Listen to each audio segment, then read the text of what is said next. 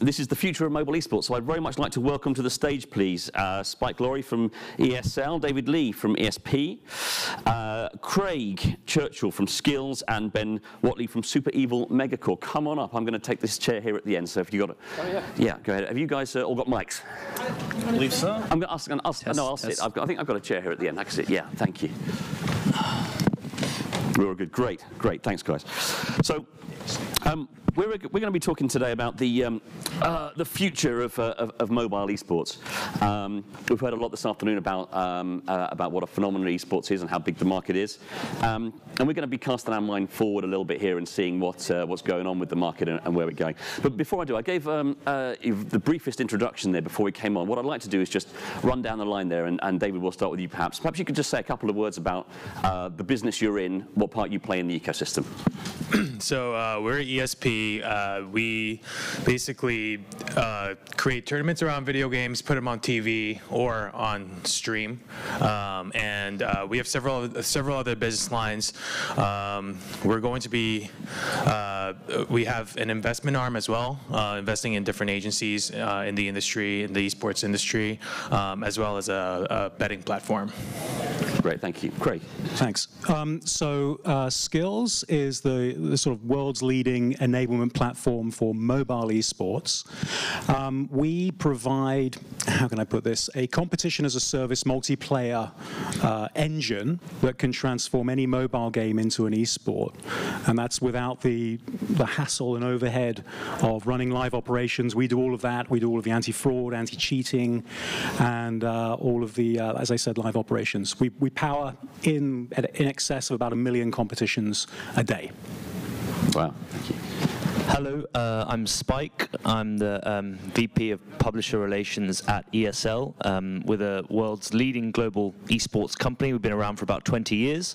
If you see those big stadium pictures of Intel Extreme Masters or ESL One, that's some of the cool stuff we do around the world, among other things. Hi, I'm Ben Watley. I'm the head of esports for Super Evil Megacorp. We currently have a single IP known as Vainglory, for anyone that's played that, and had a kind of the first foray into mobile esports globally a number of years ago, and kind of helped set the pace that a mobile esport can actually be a thing. Amazing, thank you. So, before we talk about what the future holds and where things are going, let's maybe try and talk a little bit about what the landscape looks like now. We saw, people who've been here this afternoon saw on screen those fantastic arenas and people playing games. We've spoken a lot about phenomena like PUBG and things. What has mobile, though, brought to esports? What is mobile doing for esports right now?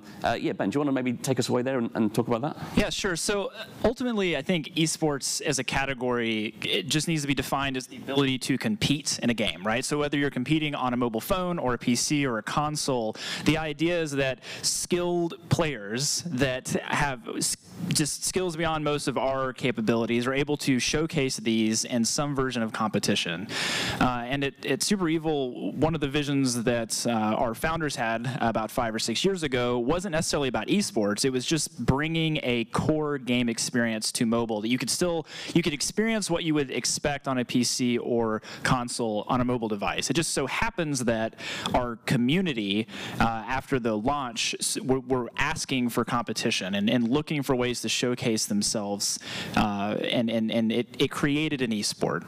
Vainglory didn't set out to do that. It just became one. And I think that was pretty important for us to understand that, yes, mobile gaming can be core, it can have depth, it can have strategic ambition, just like any other platform, but ultimately the players really drove the feeling behind the fact that they wanted to be competitive. They wanted to showcase that just because it's a mobile device doesn't mean that they will not have the same capabilities. And I think it's all about the accessibility. The fact that billions of players can participate in this and they don't need to have a console or PC, they just use the device in their pocket is kind of wild. Like, I can be a pro gamer on my phone. That's insane. I think Ben raises some really good points there, that esports, the very essence of competitive play, is aspirational. You know, people see the guys, the CS players or the Dota players, and aspire to do that. And what the mobile phone allows you to do is it gives that to people that can't afford the barrier to entry. I think there are socioeconomic reasons as to why mobile is such a popular medium. When we see Southeast Asia, Latin America, those countries really booming with mobile esports, because if you only have $1,000 to spend, it's likely you're going to spend it on an iPhone or a Razer phone, if Michael's around still, before you're going to then spend that on a NVIDIA 1080 card, right? And I think the games are a response to that desire. And it's self-fulfilling, that the more that is stoked by companies like Super Evil or Tencent or Supercell, the more then that creates a demand for it as well, and it sort of self-fulfills. Yeah, great. In fact, you guys both have raised some really interesting points that I want to kind of come back to later. But Craig, let's talk there, because a lot of the games that are in the Skillz champions at the moment are much more casual than perhaps Vainglory or other things there. So what do you bring to the esports arena with that in mind? So just picking up on a couple of points that these gentlemen were talking about, I think playing games is as natural as breathing, right? I mean, it's an endemic part of who we are as a species. You know, it's part of how we socialize. It's part of how we compare against one another, and it's a very strong neuroscientific cocktail being generated in the brain when we play games, right? I mean, that's just a fact. So we're sort of predisposed to play games. Mobile just drives accessibility more than anything. I think that's one thing that Skillz, when we started off the company about 6 years ago, we really wanted to target the mobile platform as opposed to the PC platform, just due to sheer size and opportunity. And I think over that period of time, what we've seen is a really interesting phenomenon occur. In the traditional esports world, I think a lot of players regard themselves as either professional athletes, or they're certainly in the top echelons, and these gentlemen play in that arena.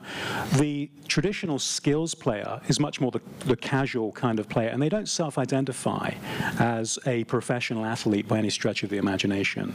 They're more inclined to play bubble shooters or match threes, but they do it for the thrill of the competition still. Yeah. So we have a huge kind of underbelly of amateur gamers and casual gamers that I think is essential for the growth of esports, mobile esports in general. You need that underbelly in order to have the top echelon as well. Yeah, right. We were talking in an earlier discussion about that kind of pyramid of activity, whether that's esports or genuine sport, athletic sports, whether it's the kind of grassroots all the way up to the professional gamer.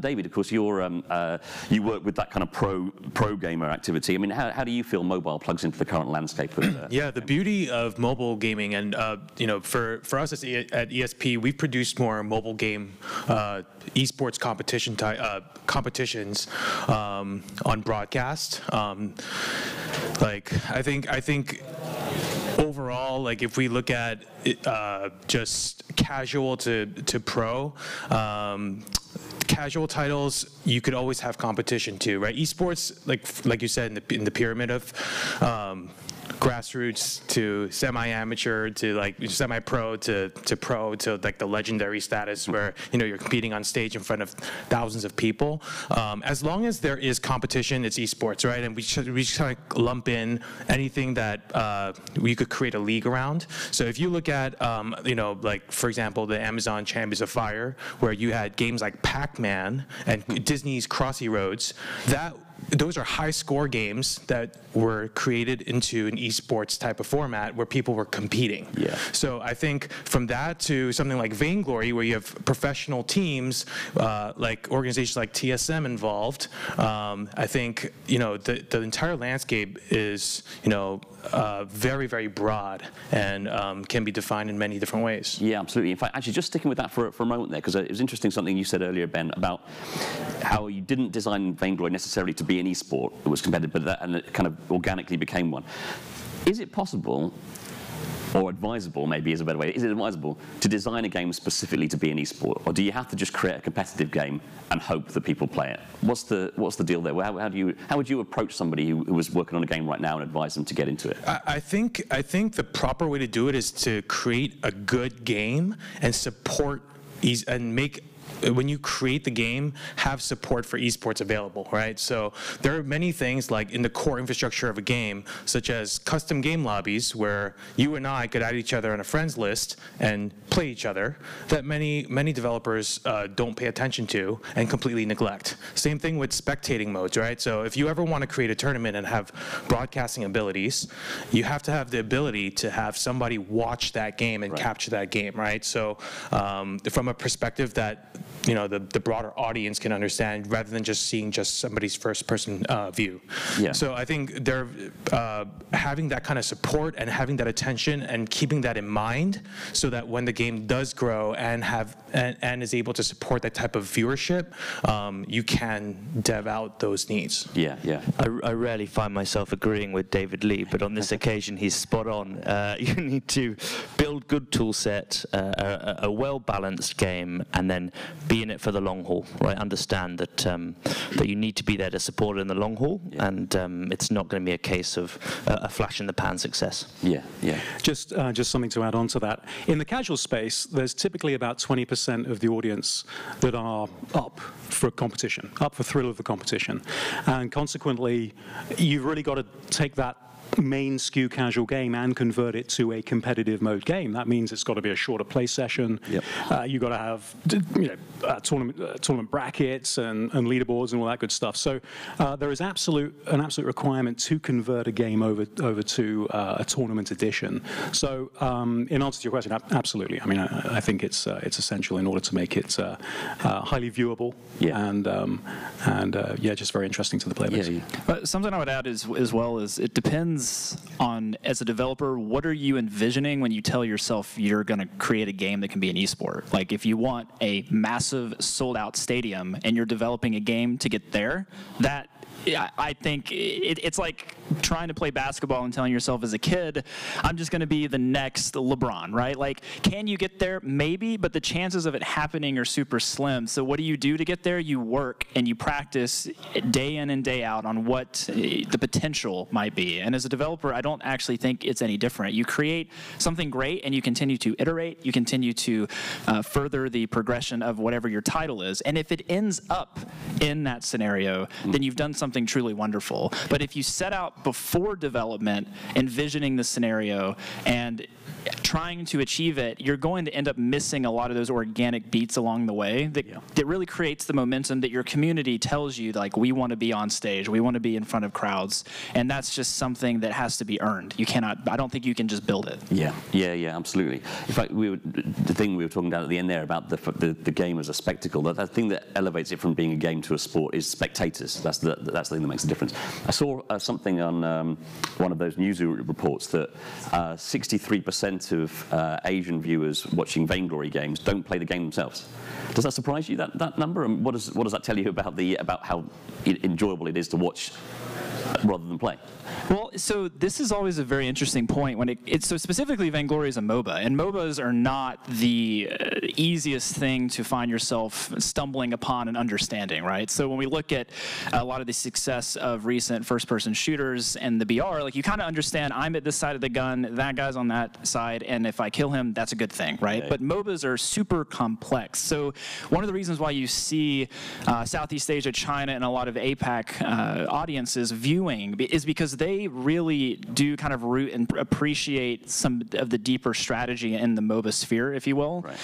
It hasn't caught on as heavily in the West in terms of just what the audience in the US, what the audience even in Europe kind of want out of a quick-paced game. So it's only surprising to the extent that anyone would tune into an esport that doesn't actually play the title. More surprising in the MOBA sense, but I think ultimately the goal is, if you're going to create a game and people want to tune in, why are they watching it? Is it because they like the gameplay? Is it because they think the storylines are important?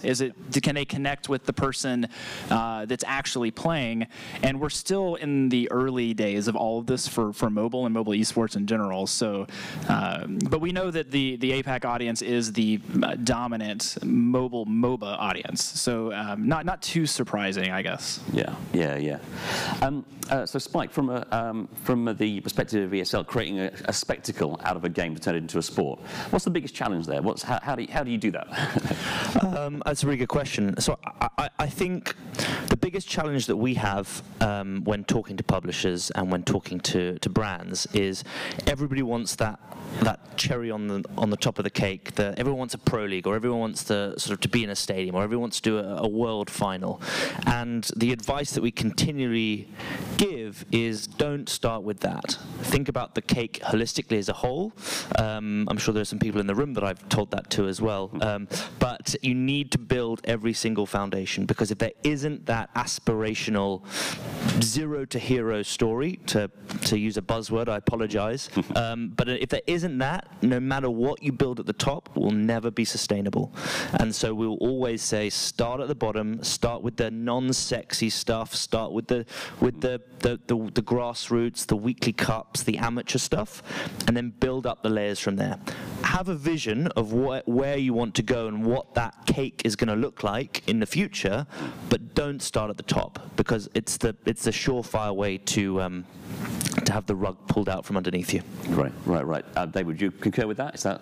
Sure, I think that's pretty accurate, and that goes across all competition, right? Like, you're never going to have the Super Bowl without the little leagues, and then the amateur level, the collegiate level, and then I think that's really accurate. Yeah. So mobile games, they differ from their traditional esports counterparts in that gameplay, for instance, is often much shorter. Perhaps that's the demands of the device. Also, games that are big in that scene, like let's say Clash Royale, for instance, is very much of it is the meta game, which is not such a spectacle. Does that affect how much mobile can grow as an esport, do you think, mobile games? It's not true of all the games, but I just mean mobile games can be more like that than other games. What I'm trying to say is, does the kind of format of the most popular mobile games limit their growth as an esports spectacle? Can I just take a stab at the meta answer to that? Yeah. So it's not addressing your answer specifically. I think Ben may be able to do that. I think mobile esports as an opportunity, it's almost as if we're in a very privileged position to be witnessing the birth of a star to a great degree. I don't want to kind of overplay my hand on that, but it really does feel like that. I think you've got not only the tech stack to make everything happen, you've got an industry which is full of innovation and full of incredible creative people. You've got a burgeoning economy that's being established that's really trying to break free of the vestiges of old kind of sports models, which is, I think, fascinating. And I think if we really do some transformative innovation on the business side of things, we can see something truly spectacular.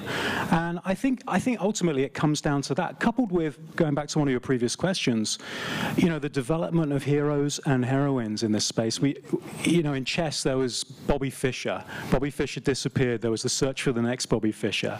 Right? We haven't got that yet, but we will get that soon. And as soon as these heroes and heroines start to emerge, with the accessibility of mobile as a platform, I think mobile esports will be the dominant platform, bar none. Okay. Well, yeah. I think in terms of game length and spectatorship, there is no one-size-fit-all solution for viewership, right? So every single broadcast, every single format has to be fine-tuned and tweaked to fit the game title. So, for example, Clash Royale, having a 6-hour Clash Royale, competitive, repetitive, same meta type of broadcast is tiring on the viewers. It's much harder to retain viewership, and you're just heavily relying on that massive massive DAU or MAU numbers to kind of grab those viewership numbers from. So I think if you have a 20-second to a 3-minute round type of game, it's best to kind of tailor your tournament formats or tailor your broadcast formats based on that accordingly. Look, it's a double-edged sword. The reason why mobile games are so popular is because they're quicker and they're shallower than a PC title, for example. Yeah. It's I'm sure you can guess why, but my bowel movements are now perfectly sunk to the amount of time it takes to get 10 crowns in Clash Royale, and that's as much as I log in, right? That's great. It means I engage with the game every day. Yeah. But the flip side to that is it lacks the depth then to really build out analysis segments, build out sort of extra VT content, build out the kind of the competitive ecosystem that has that overarching meta. Now, I think there's a balance there, and we're going to see many more games, right? I think that kind of get that balance right.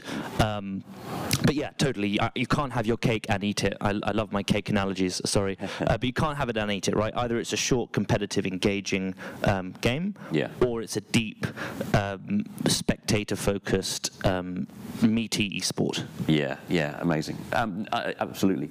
Let's talk a little bit about then the future of mobile esports, because that's the topic of the panel, and something that that Ben you brought into it, which is talking a little bit about the about APAC and the Asian and the East versus West. Of the, I saw a stat that half of well over half of the of mobile esports viewership is in the East. So what do we need to do to grow mobile esports in the West? What do we need to do to make that big over here? I don't know, David, do you want to take that one? And I think it's the development of more core titles and more esports friendly titles, and I think the West is a little slower to accept mobile esports, mobile as a platform for high-end esports and competitive gaming. Hashtag PC Master Race is a very, very popular thing on the internet.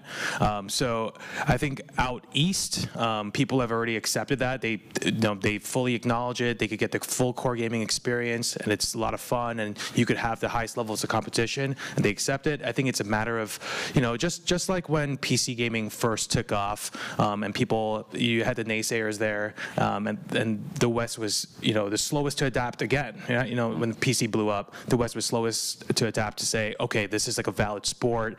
We could actually have real competition. I think we're going to eventually get there. It's just a matter of time. Right. Oh, sorry, you're going to leap in next. I was going to say it's for me, it's more of a matter of like when, not if, because it's just natural organic growth.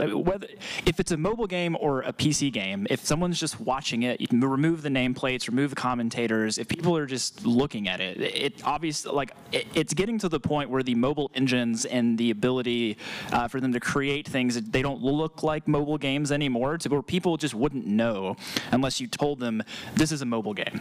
And I think ultimately, one of the reasons why it's accepted so widely in the East is because it's not just the developers and publishers that are doing a great job with it. It's everyone. It's the government. It's the media. It's all of the marketing channels. And in the U.S., like if you read a lot of media publications that still kind of downplay mobile gaming, you still get these questions like, is mobile gaming the next big thing? Can mobile gaming be esports?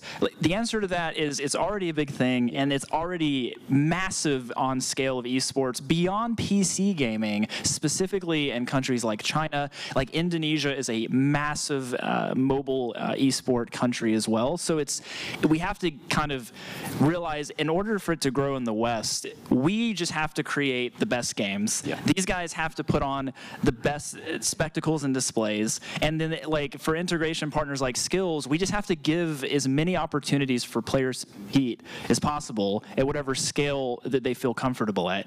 Then once we've done that, we've set the framework. It's about working with marketing, publishers, and media, and kind of shifting the mindset as mobile-first gamers grow up that this is a cool thing to do. This is acceptable, because ultimately society pressure does have an impact, and I think we'll get over it. But we're just in the kind of awkward teenage years right now in terms of acceptance. So can I just quickly say that I think we also need to put it in perspective that the grass is always greener. I think the Eastern market wants the monetization of the West, and the Western market wants the player base of the East. Right. And I think you need both for, and games like League of Legends, for example, thrive because they have the monetization of the West and the mass users of the East. Yeah. And just a final point from me, I think, the East had the first mover advantage, I think, in many respects, but connectivity and 5G, that's going to drive a huge amount of growth, a huge amount of creativity. I mean, ubiquitous gaming. So, I think the stakes will change, and I think we'll see a massive upswell. Yeah. Some of the games we've been talking about today, during the course of the afternoon, PUBG and Fortnite, for instance, are games that exist on PC and mobile and so on. And you spoke there, about the differences between PC and mobile. Is the future cross-platform? As a discussion point, what do you think about cross-platform gaming, and is that a way that you look aghast? I don't think the future is cross-platform, only because there are certain inherent advantages that each platform has. If you look historically, like for example, Call of Duty, when they had Xbox, PS3, and PC, they immediately had to take it down because PC was just absolutely demolishing everybody, right? Because the precision clicking with a mouse and keyboard, you cannot compare that to joysticks, right? A D-pad or on mobile, right? So I think even on Fortnite, you see huge, like you actually have competitive advantages on the mobile platform because people already know you can't be as good on the mobile, right? Like you could see where somebody's shooting you from, whereas if you're playing on PC, you don't have that advantage, right? So I don't think the future is cross-platform. I think mobile is going to overtake everything eventually. All right. And Fortnite players specifically are playing with a mouse and keyboard adapter on console to be competitive, or using peripherals or emulators with PCs on mobile because they know there's an advantage. Yeah, I think so. I semi-agree with David on the answer. We're living in the present, and the future is always. Asking what is the future of anything is always a bit philosophical. But games that are made today are not being developed to be cross-platform. If ultimately the accessibility, which is why I said I semi-agree. Like if the future is mobile gaming, because it just means that developers and publishers make more money, then that might just end up being the future. The games might be developed to be mobile, but also playable on console and also playable on PC. And I think that's just an industry that will develop alongside from a financial standpoint. Because like people don't, like developers making a game that pushes the newest graphics card in your PC, it's cool, but that's not mass market, and that's not going to be the best monetization strategy. So I think the dollar will lead the industry in some case, but when we talk about billions of players, I mean, that is the future. And if you can access that massive crowd, however you make your game and what it's compatible with will be lenient towards how can I get this in front of as many people as possible. Yeah. I kind of fall in that camp as well. I think revenue does lead the equation. And whenever asked, can technology solve this problem? Is there a world in which you get cross-platform gameplay? The answer always has to be yes. Technology will solve it at some point. But I do take these gentlemen's points on board. I think today it's a struggle. Yeah. Tomorrow, maybe not. So while we enter the kind of the last 10 minutes before questions of this, I'll ask the kind of show me the money kind of question. There's esports and mobile itself is a very lucrative business. Esports itself makes a lot of money. I should say, Craig, you very humbly haven't mentioned the fact that I recall, wasn't your company named the fastest growing company in America last year, something like that, by Inc. magazine? By Inc. magazine, yeah, fastest growing company in America. Meanwhile, we see that Newzoo are reporting that the esports revenues are huge. Potentially 1.5 billion by 2020 was one figure that was thrown around, and of which mobile is not the entire market, but is a good 40 to 50%, right? That's loads. So, what are all the ways that we monetize esports at the moment? Will it be the same methods going forward? And can the market keep on growing? Is there, what's the limit with the money? Is it going to be a lucrative business in the future? I hope so. Sure. We hope so, because that's our business, right? He wants to be paid in cake. Cake, by the way. So this answer, I think, is quite complicated because monetizing esports, if we're not even talking about mobile, we're just talking about the category in general, is not necessarily easy, because the infrastructure for how you would monetize traditional sports in terms of broadcasting rights and a lot of channel affinity, like we're still growing all of the infrastructures that support being able to view an esport and the partnerships and sponsors you would seek to partner with it, and where do they make their money, and is it through, like, is it a call to action from direct apparel? Is it the publisher, like League or whoever, that makes an in-game item that can be associated with a sponsor on the broadcast? Like, the complexities to how you reach monetization through esports is not very straightforward, and a lot of developers use esports as a loss kind of leader major marketing strategy, where you are bringing players to the title where they're monetizing within the app more than you are actually monetizing directly from the streams or from the broadcast. Now, I do think ultimately for esports to truly succeed, that will be eventually where we end up, where you're able to actually throw an event, and the event perhaps brings in more money than it costs to throw. I mean, like, it's kind of a wild thing to think about that if it's purely related to the experience of the esport itself and not directly tied to how you monetize in the game from people that might be viewing at home or attending in the stands. But mobile will fit into that category because as an industry, I think it will basically be similar solutions regardless of what platform you're playing on. So I'll give you a peek under the hood of Skillz in terms of the statistics and sort of innovation around the revenue model and the business model. So again, our players don't self-identify as professional gamers per se, but the number one player on our platform last year, they grossed about $420,000 in casual gameplay. Right, they're playing, now admittedly this person was playing 10 hours a day, every single day, but an average player on the Skillz platform plays for about 63 minutes. They play about 14 games every day, and they're making money on bubble shooting games. And we operate a revenue share model where the player makes money. It's a player-funded competition. The developer or publisher makes money, and Skillz makes money in a revenue share environment. So just as another fun statistic, so we grew our business, we doubled our business in the past 9 months to a $200 million run rate. So, I mean, that says that there's a model there, right? And also that player that made $420,000 last year, they were playing what we call strike bowling, a finger touch bowling game. Had they have been on the PBA circuit, the physical circuit, they would have been the second highest paid bowler on the circuit. Crazy. On the event side of things, I mean, hosting events is also a costly thing to do. It's there's risks associated. But do you I guess do you want to sort of wade in there on how lucrative the future is without perhaps giving too many trade secrets away? But it's still there's still many streams to make money from events, right? Yeah, absolutely. I think the biggest place we've seen sort of an upside in monetization is through sponsors and brand partnerships. We were very lucky as ESL. We struck a deal with Gillette last year, and this year it was Mercedes-Benz. Nice. So bringing in sort of large, non-endemic sponsors who are very risk-averse, slow-moving. It's taken a long time to educate these brands to bring them into the space.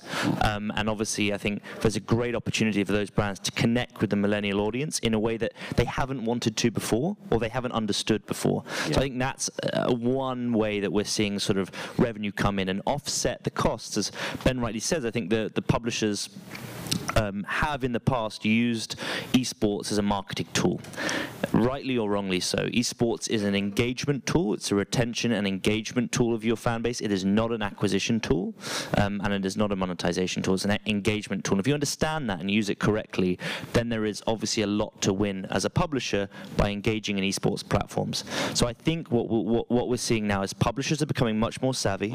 Look at Activision, right? Great example. Someone that in the past has used games as an engagement, as a marketing tool, and now they need to be profitable, right? They have said, Bobby Kotick has said, right, I'm going to put my bet on Overwatch. We're going to go out, we're going to make some big money, and we're going to make this a revenue driver rather than it's an engagement tool as well. Yeah. But they're primarily looking at it as a revenue driver, and I think getting that balance right as the publisher is super important.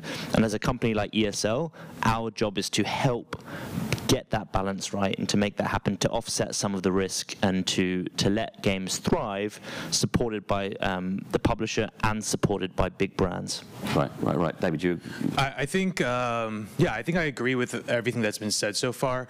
In terms of like trends for monetization, I think Dota really started with the compendium, and to your point, they funded more than the actual event itself costs, just by raising all the DLC sales, right?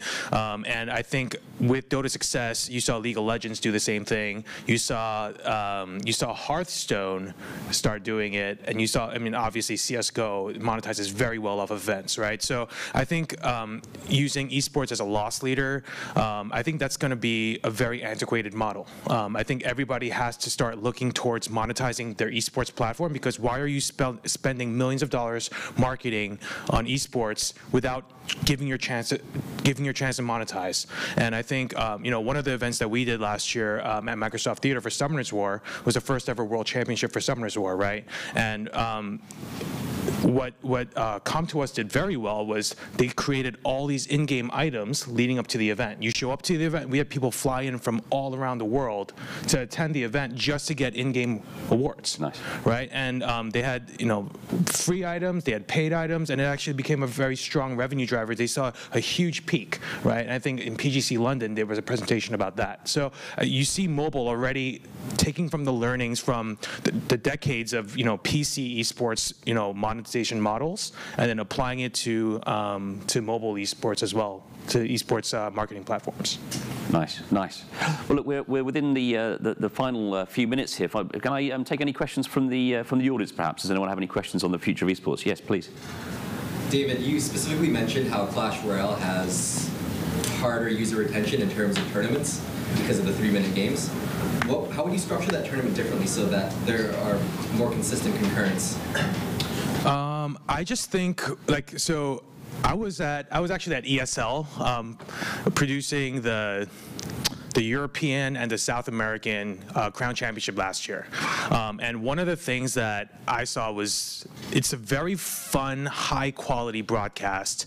You saw the same meta over and over and over again until you saw a patch update, or you saw somebody do something crazy, and then everybody has to adapt. So I think limiting, the broadcast format, the broadcast times, so it's not so, I guess, tedious for the viewers is the way to do it. Whether it means shortening it and adding more, VT content, like from content creators such as yourself, right? Or whether it means that, you go from a BO5 to a BO3 or something like that. You could only watch so much, right? So one of the things, like, for example, like our, for the Champions of Fire event where we had Pac-Man, right? In 2016, what we did was we had this bracketed play where everybody was playing Pac-Man for like 40 minutes. Nobody wants to watch Pac-Man for 40 minutes. It's like a 30-second game, right? So what we did was we did like a World's Strongest Man competition with leaderboards where we're just rotating game titles. So you see people competing, in 2-minute, 3-minute intervals. So it's really fun to watch. Like, different players compete in different games. It's constantly changing. The pacing is great. So I think adjusting the broadcast and adjusting the pacing, depending on the game titles. If it's a short game title, you don't want to watch a 6-hour broadcast of Clash Royale. Is insane, right? So I think that people have to start, adjusting to game lengths for alongside the broadcast lengths. That was a question was aimed at David, but do any of you guys want to leap in on that, or should we take another question? Another question. Yeah, let's do it. Anyone? Another question? We've just got a couple of minutes left, so yeah, perhaps. Yeah, please do. In red, yeah. So on casual now, there's more female players than male. What is the current demographic of esports, and how do you see it develop going forward? That's a great question. I don't know whether you heard that, but about the demographic, male, female. Depends on the medium. I think we're seeing sort of PC, and it also depends on the region as well. So I think it's as high as something like 90% male on sort of hardcore PC games, and then as you move into the mobile space, it becomes more sort of even. I think it's about 60%, 40%, something like that. But really depends on the title, depends on the region, and depends on the medium as well, where it's being played on, PC versus console versus mobile. I think down in the kind of lower amateur ranks where kind of Skillz operates for the more casual titles, our top 10 players who grossed about $3.5 million last year, 70% were female. Wow, that's interesting. And do you happen to know what the demographics of the Vainglory? Vainglory is predominantly male demographics, is maybe expected. Specifically, obviously in esports, there was like one notable female in China that played the game and had quite the following and created quite the aspiration. But it's a little bit of a balance and maybe a faux pas at this point to talk about. Like, the complications for perhaps why it's in the top level of esports, out of casual, to see lots of males versus females, it could likely change just over the course of time. Because up to this point, gaming is still, especially competitive gaming, has been, it's pushed so much more heavily onto young males when we were growing up, at least. And I think mobile gaming has a very interesting opportunity to impact a larger portion of the female population because it is still, mobile esports are still so new and the accessibility factor is still so there. We have a better opportunity to educate the fact that it just doesn't have to just be a male thing. It's not just about guys huddled around their Xbox playing Halo back in 2001. So I think it just depends. But like I said, it depends on what you mean by esport as well. If it's a kind of like a casino game in the US, then most of your top apps are going to be female players competing on, and perhaps, you know, between the different things that they're doing in their life, kind of on the go because they're very busy and they're always kind of, especially if you're if you have like children at home, there's so many society variables that surround the true like definition of how to get maybe more females into esports. But the thing that I do like a lot about esports is, at least from our perspective, is there's the barrier to entry. It's not physical. It's not something that you would normally say like, oh, only a man can kind of do this thing. Esports has an opportunity to really level that playing field, and the responsibility is on us just to make sure we're touting those storylines equally amongst all players. And on the mobile platform, you see the highest number of female gamers, right? So more than console, more than PC. So I think you know, you'll see a lot more females and a lot more gender equality. Great, thank you very much. Well, look, we're out of time, folks, so I just very quickly like to thank our fantastic panel. It's whizzed by. Ben from Super Evil Megacorp, Spike from ESL, Craig from Skillz, and David from ESP. Thank you very much for your time this afternoon.